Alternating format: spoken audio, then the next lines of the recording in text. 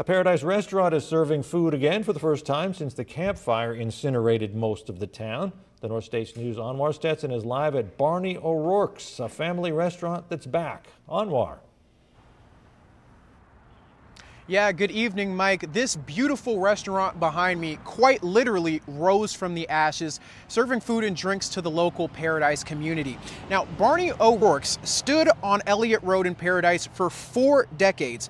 But when the campfire swept through Paradise, owner Patty Van Bibber lost her home, her business, and just about everything.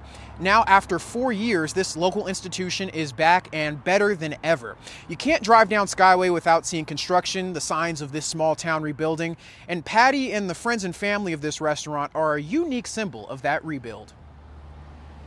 It makes me feel good that the people have some place to go. You know, and that was one of the reasons why we reopened, is because the community gave me so much and so much of their time and supported me for all these years. And I just felt that not building this place would be wrong, because there's a lot of people here that need some place like this to make this town better.